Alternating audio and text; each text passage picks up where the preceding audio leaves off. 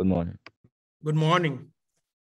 Okay, guys, good morning, ladies and gentlemen, and welcome back to Probability and Statistics for first period B-Day. So for the seniors, we are gradually moving much more closer to the end zone. So we shall be rounding up things gradually, but we are not there yet. It is not over until it's over. So what do I mean by that? You cannot just say, oh, we just have 2 weeks or 3 weeks and because of that, you stop working. No, this is actually when you should put in the best effort possible so that 1 day or 2 days will not damage the great work you have done previously. Once again, probability and statistics is a 1 semester course. So which means your final. So I was saying that once again, probability and statistics is a 1 semester course, which means your final grade is determined by adding your 3rd quarter and the 4th quarter grade and dividing it by 2. In other words, your 4th quarter could boost your grade from B to A, or from C to B, or from D to C, or whatever, but it could also lower your grade, depending on how you perform. You could drop it from A to B, or B to C. I don't think you want that to happen. So before we continue, kindly unmute yourself and say hello, everyone. Everybody, make some noise. I need to hear your voice, everybody. Hello, good morning. Good morning. Hi. Good morning. Walter, Johnny, Vivian. I haven't heard your voice. What's going on? Carmen, Marika, Busola. I said good morning. Good morning. Good morning. So Good morning. are we good? Good morning. Yeah, and you? Very good. Very good. So so with us today is a special guest that is coordinating a program that Bowie State University is running with PGCPS. So please welcome Dr. Terry Showers. She's in our midst today. Good morning, everyone, and it is a pleasure to be with you, and I'm looking forward to hearing excellent remarks and comments come from you. Good morning, Mr. Akawando, too. Thank you. Good morning, Mr. Augustine. So Mr. Augustine has been with us for a while, so students are very much familiar and aware of his presence. So he's my colleague and we shall be working together for a while too. So having said that, so just for a general reminder, we are going to do about 2 or 3 activities. Participation is required. If your mic is not working, please use the chat box. The bottom line is you have to communicate. You have to tell us something. We have to tell you something. We have to discuss. That's the bottom line. Okay? We may watch video. We are going to read a text. The aim of all those is to meet the topic objective, which is to learn and understand the conditional probability and how to apply it to solving real-world problems. To learn and understand conditional probability and how to apply it to solve real-world problems. So that's the topic for today. And one more thing that we have to do today, because today is basically the last day we have to do this, that's a final review of your capstone project. Final review of your capstone projects. So that's going to take us about 5 minutes. It's going to take us about 5 minutes, and then thereafter, we will now switch to our topic. Does that make sense? Is there any concern on this? Any comment on this? So I'm going to share my screen and go straight to your Google Classroom. So it was the capstone, where is it? View more, application of sampling. Okay, there you go. Okay, so I need a volunteer who wants us to look at their document. If I don't get any volunteer, I'm going to pick Mr. You can look at mine. First name, please. Vivian. Vivian, okay. Vivian, okay. Let's go to your document. Everybody pay attention. This is the last review we are going to do on this, okay? So take note of any possible correction or comments. Okay, so this is Vivian's capstone project. It has the right topic, which is probability stroke statistics capstone with a good image that represents mathematics by Vivian, submitted to Mr. Ukaegbu. So this one is good. All right, and the table of content. Okay, table of content looks good as well. Introduction, okay. Introduction is right there. Problems and solutions. So this one, we have to change it to just problems and solutions because there are some of these problems that we did not solve in class. So some of the ones that I gave you, which you researched about. So let's just leave it at problems and solutions. And then you have to come back to the table of content and also leave it as problems and solutions. And yeah, so this was the research. Vivian, which one was the, okay, there you go, I found it. So everybody pay attention to this one. This was the sampling method that I asked you to do, which you use your social media to gather your data. Now here's the assignment that I want you to do on it. So you need to calculate, let me just write it, assignment. Hold on, please. Okay, assignment.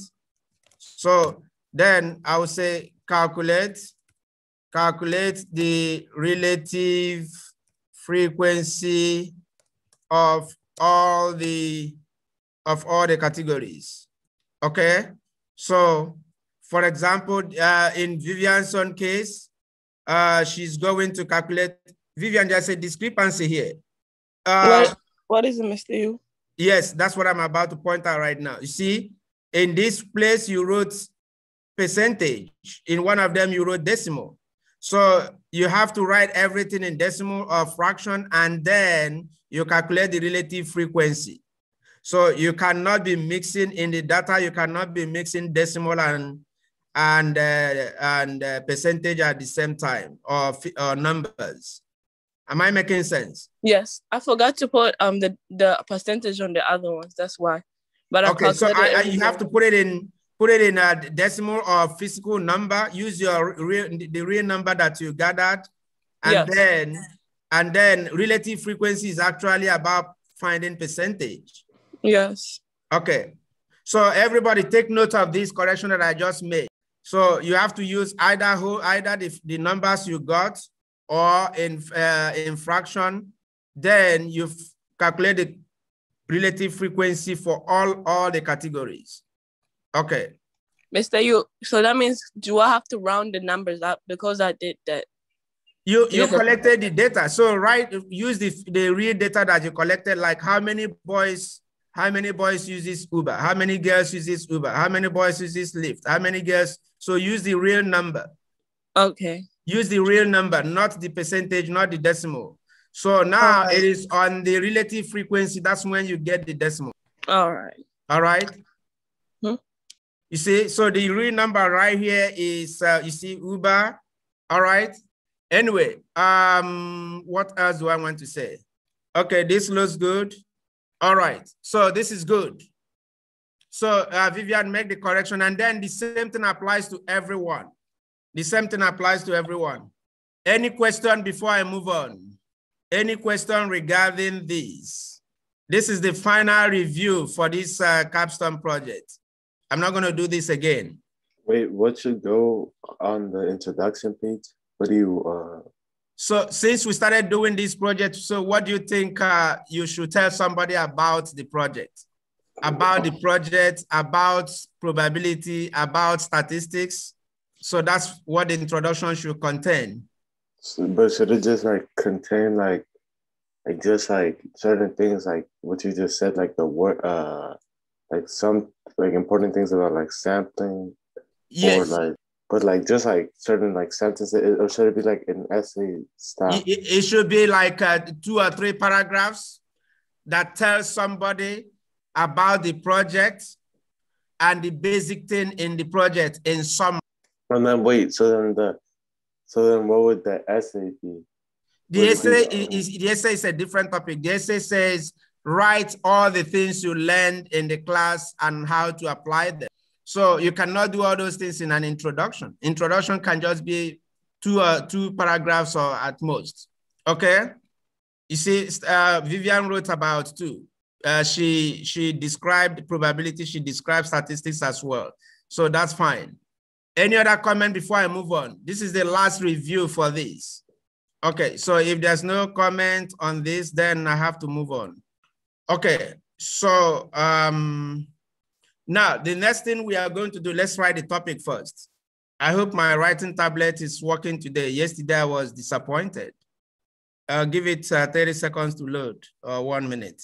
So now we are going to do first of all, let's start with topic. Topic is conditional. We can't see anything. Oh, I'm sorry. Can you see it now? Conditional probability. And before you write anything, make sure you have written your name, class period, date, and then the topic. And here is the warm-up. Here's the warm-up. And you have about 3 minutes to finish this warm-up. Okay. So the following data consist of students who are in the school team. So please, you have 2 minutes, 3 minutes to answer the 2 questions. So what percentage of girls play tennis? And what percentage of boys are in the team? Okay, so this is Duval data, Duval High School. You have 3 minutes and the 3 minutes starts right now. So which means this thing is due at 9:02, actually 9:01. Mr. Yu, are you finished? Oh, thank you. Yeah, go ahead. Now, just not down with the putting in the numbers. Mr. Yu, can you please zoom out? What percentage of boys are in the what? What do you want me to do? Zoom out. You can't see it? Is that what you want? Yes. Okay. Thank you. Mm-hmm. Does that say what percentage of boys are in the team? Yes. So the data is about boys and girls who are in school team. So sports? Who are in the, you can call it sports team. That's a team. Sorry about my writing. You can call it sports team. You have 1 more minute.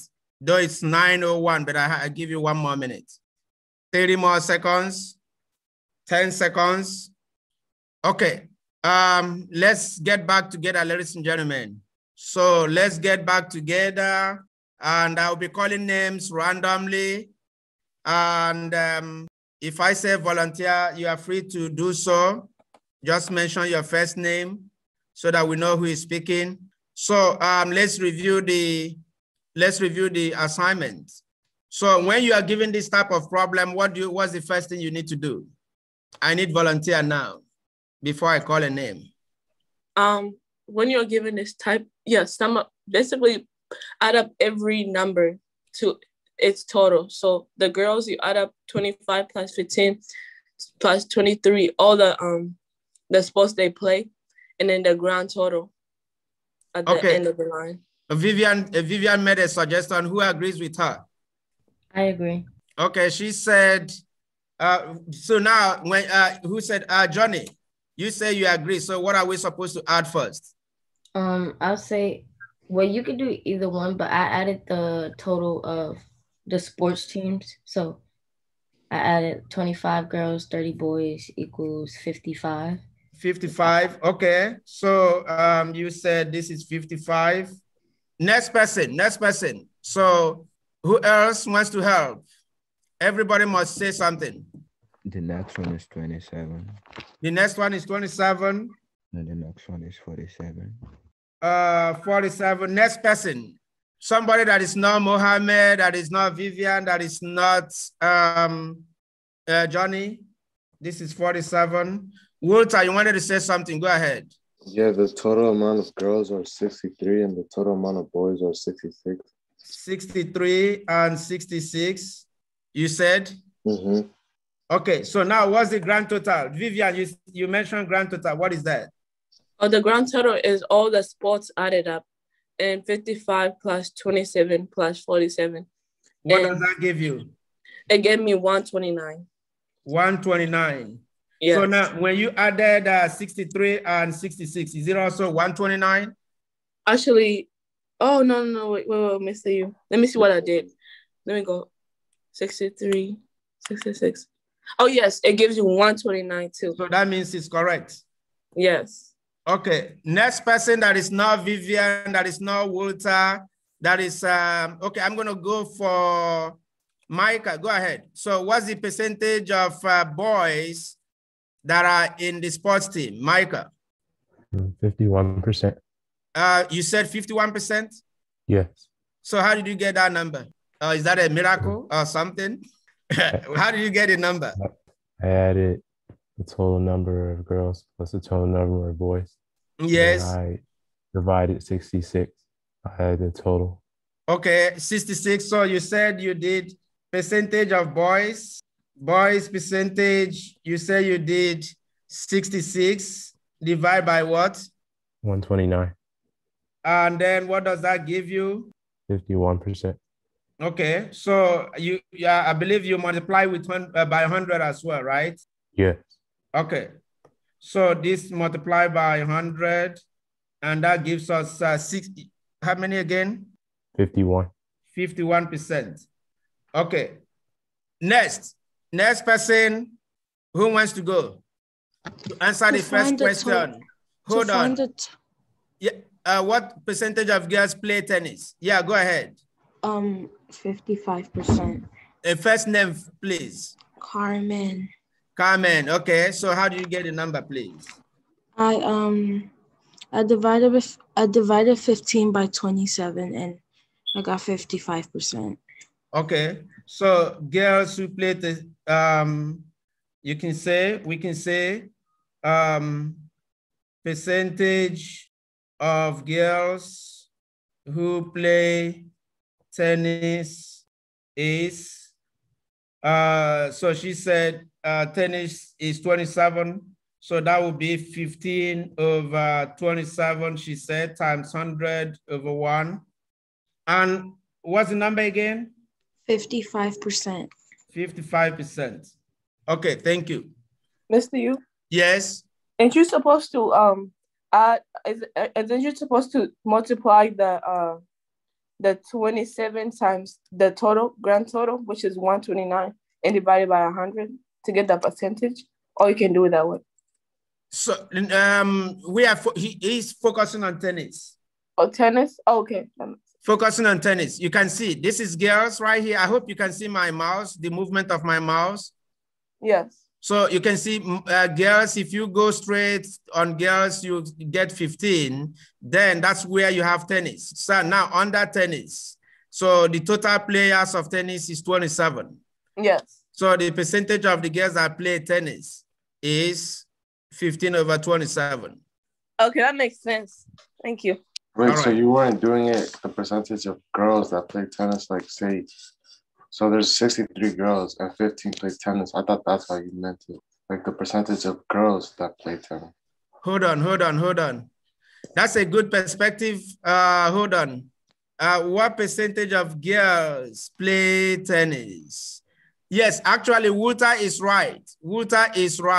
So in terms of girls, though the question is not perfectly framed, but you can also, when you are considering girls only, so you have in tennis, 15 of them play tennis, and out of a total of 63 girls. Okay, so the question is a little bit faulty. So we will need to rephrase it, but that's fine. So Walter has a point. So when we are considering girls only, so it should also be 15 divided by 63, and then you get the tennis players of girls. All right. Anyway, so this gives us a good introduction to the test that we are about to read right now. And remember, the essential question that we must answer as we go along is called essential question is, write down this question, because that's what we're about to answer eventually. So how are conditional probability and independent event related in real world? Related in real world experiment. So this is the key question that we need to answer in order to achieve today's objective. It's called essential question. Essential question. Once we are able to answer this, then our objective is met. So now I'm going to share another screen right now, which I'm going to stop this. So I'll go back to your Google Classroom and hold on. So conditional probability. So I uploaded this document. So we are going to read it right now, and we are going to read turn by turn.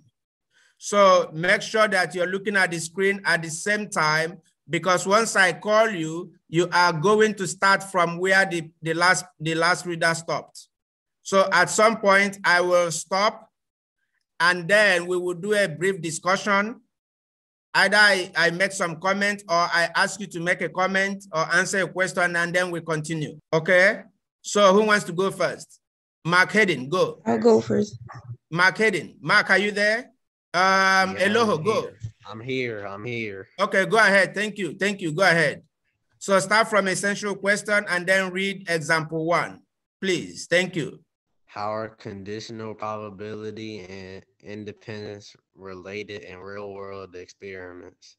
Understand conditional probability. A student committee is being formed to decide how after-school activities will be funded. The committee members are selected at random from current club members. The frequency table shows the current club members' data. What is the probability that a member of the art club selected at random is a junior? Thank you.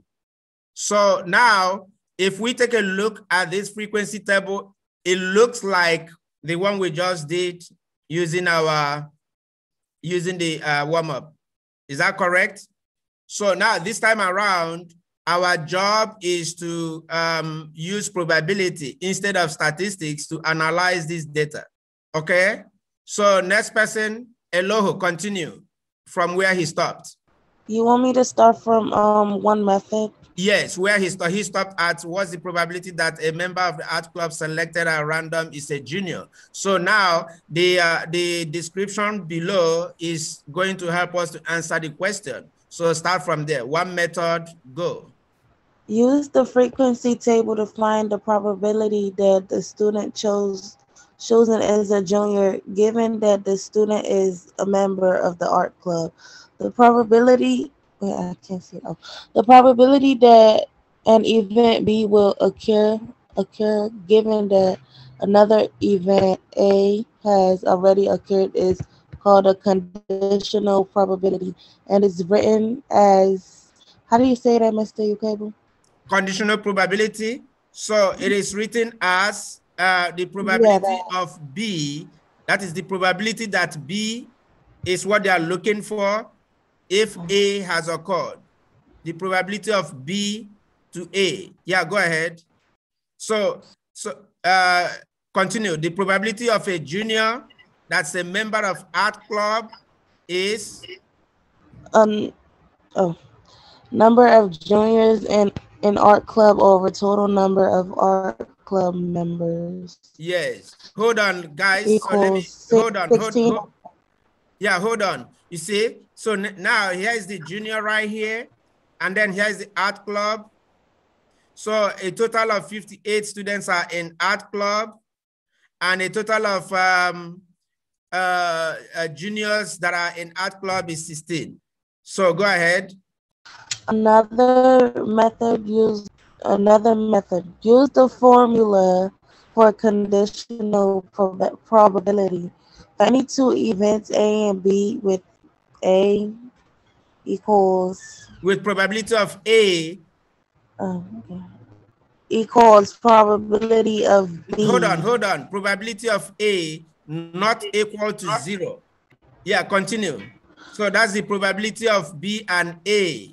And it's given like the probability of B and A. Remember what I told you about probability and. The word and in probability has a special meaning. It denotes multiplication. So whenever they say probability and B and A, it denotes multiplication. So go ahead. Where do you want me to start from? Yeah, so the probability of B and A divided by the probability of A. So now here, this is how they solved it out. So the probability that something of a junior in art club is the probability of junior in the entire club. Mute yourself now. Let me take over. Thank you. Thank you, Eloho. Thank you. So the probability of junior in art club is represented by probability of junior, which is this. Look at it. Probability of junior in art club. So they are considering the entire club. Here's the junior right there, which is 16. So, and that's why they did 16 over 115 divide by the probability of those in art club, which is the total in art club over 15. So that's how they got this one. So now when you simplify everything, it is still going to give you 8 over 29. Now, looking at this test, you may not discover this. Let's see. There's something I want to show you right now. They wrote 16 over, is it 16 over what? Is it 115? Divide by 58 over 115, right? So this can also be written as 16 over 115 divided by 58 over 115. Now, who remembers KCL? Who remembers that? What does that mean? Keep, change, flip. Is that right? Keep, change, flip. Thank you. So keep, which one do you keep? Which of them do you keep? 16 over 115. The first one, which is 16 over 115. And then you change what? 115 over 58. You change the operation. Multiply by 115 over 58. And then you flip the other one, 115 over 58. And then, which eventually gives you what? 16 over 58. All right? Thank you. Now, we are going to hold on to that. Let's watch a brief video regarding conditional probability. Let's watch a brief video regarding conditional probability. So I'm going to share another screen. We're going to hold on to this. So now let's watch this video. The town of Baysville has a population of 2,000 people. Jimmy is worried after reading a news article about a disease called conditionitis. Conditionitis is a serious but rare disease afflicting 1% of the population. Let's represent healthy people as blue and diseased people as orange. Jimmy decides to go to the doctor to get tested. Unfortunately, Jimmy tests positive for the disease. In other words, the test says that he has conditionitis. We will represent positive test results with yellow hats. Could the test be wrong? Well, the test is 95% accurate. What does this mean for Jimmy? Note that there are 2 ways this test could be wrong. A person could test positive for the disease when they don't have it, or they could test negative when they do have the disease. There are also 2 ways that the test could be right. A person who has the disease could test positive, or a person who does not have the disease could test negative. Suppose that 95% accurate means if a person has conditionitis, then 95% of the time they will test positive, which would be the correct diagnosis. If the person does not have conditionitis, then 95% of the time they will test negative, which again would be the correct diagnosis. In other words, there is a 5% chance of misdiagnosis in each case. Given this information, how sure are you that Jimmy has the disease? A, he almost certainly has the disease. B, he probably has the disease. C, it's about 50-50 whether he has the disease. Or D, he probably does not have the disease. Let's imagine that we conduct the test for every single person in Bayesville and assign each person who tests positive for conditionitis a yellow hat. Recall that healthy people are represented as blue, diseased people are represented as orange, and a yellow hat represents a positive test result. Since the test is not 100% accurate, some of the people who get hats probably don't actually have conditionitis. The combination of the test results and the true disease status classifies our population into 4 groups. True negatives, or healthy individuals who are correctly tested as negative, true positives, or diseased individuals who are correctly tested as positive, false negatives, or diseased individuals who are incorrectly tested as negative, and false positives, or healthy individuals who are incorrectly tested as positive. If we just look at the negative results, our test seems pretty good. After all, it only missed 1 diseased person.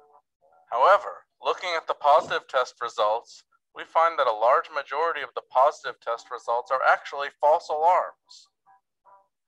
This is good news for Jimmy. His positive test result does increase his chance of being diseased, but with so many false positives, it turns out that there's only a 16% chance he's actually sick. There's an 84% chance he does not have conditionitis. So Jimmy stops panicking, but decides to get a second opinion just in case. Did you make the right prediction? In general, we need to take into account the rarity of a disease, not just the accuracy of a test. And we need to distinguish between the probability of having a disease given that you test positive and the probability that you test positive given that you have the disease.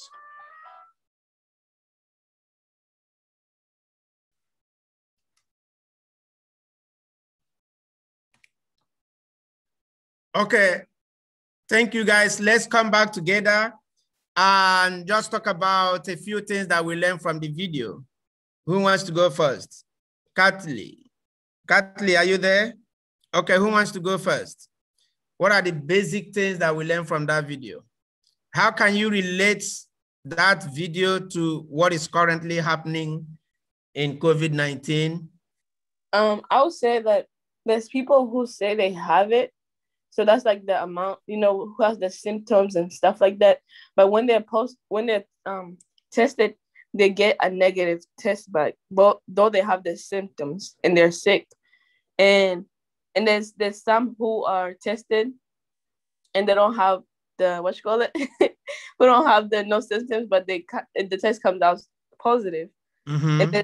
And there's a few percent who actually have the symptoms and they're tested and they actually are sick. Okay, thank you. Thank you, Vivian. So who else wants to go? Busola. Busola, are you still in this class? Yes. Yeah, so what did you learn from this video? How can we relate the video to what is currently happening? If we are learning all these things and then we are not applying them to real life situations, that means we're not learning anything. So we have to, whatever we learn, we have to think about how we can use it in the real world. And that's actually the reason for that particular video. You see, people are being tested. We are at home just because of what they call COVID-19, and people are being tested. Some people are testing positive, some are testing negative, and some tested positive, but they don't actually have symptoms and stuff like that. and it is affecting our various communities. So now what they are saying is, so you can actually use probability to determine the accuracy of the tests that are being run. And once you make that determination, that is how resources are moved to various places where there is need, including hospitalization and stuff like that.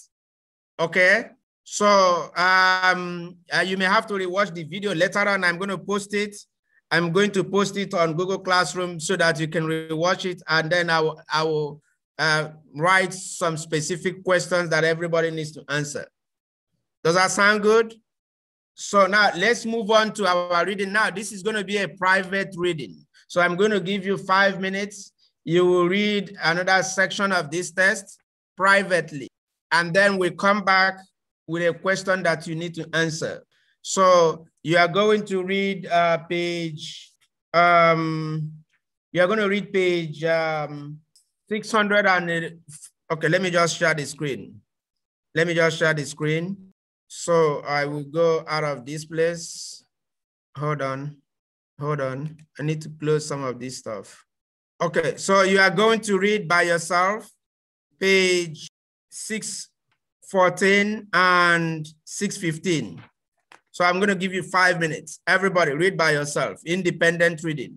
Start from where it says conditional probability and independent events. We can't see your screen. Okay, even if you open the document, okay, let me share my screen again. Sorry about that. So I will share the screen. So you need to start from here. Open it from your own end. It's on Google Classroom. Start from where it says, this is page 614. Start from this place. Concept, conditional probability, and independent event. Then read all the way to page 615, just 2 pages.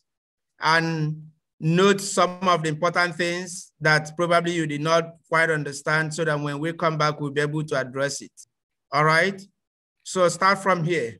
Concept, conditional probability, and independent events. You are reading privately, and then your 5 minutes starts right now. So I'm going to come back to you at 9:36. Do you need more time, or do we come back together? Hello? So I was just reading. You are reading the 2 pages. I want everybody to read it independently. Now, my question is, do you need more time to read, or do you want us to come back together? A little more time.